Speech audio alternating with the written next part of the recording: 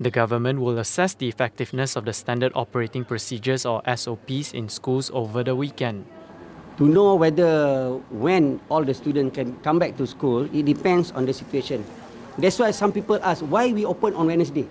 Why not on Monday? Why we open on Wednesday? So that we have that 3 days. 3 days from today and tomorrow and day after tomorrow. And then East Coast, there's only 2 days. So we have Saturday and Sunday as a break, cuti sekolah. So during that days, we can reassess back the SOP, whether we need to add in more SOP, whether is it okay or not okay, or whether if there's anything that could happen, then we can. What I mean to say is that it is a dynamic process. It's a dynamic process.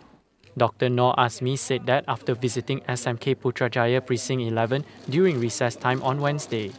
Secondary schools across the country have reopened for students sitting for public examinations this year after almost 3 months of closure due to COVID-19.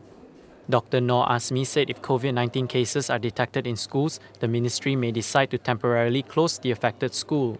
He added that screenings will be done for those who came in close contact with the people affected, whether in school or at home. We hope no case, but if there's case, we might end up in PKP enhancement.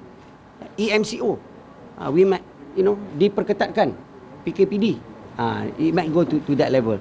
He also said the Health Ministry, Education Ministry and police officers will visit schools to monitor and conduct spot checks to see if SOPs are being followed.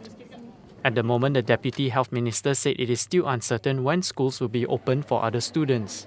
On level of compliance with the SOPs at SMK Putrajaya Presint 11, Dr. Noor Azmi said he was satisfied with the measures taken by the school.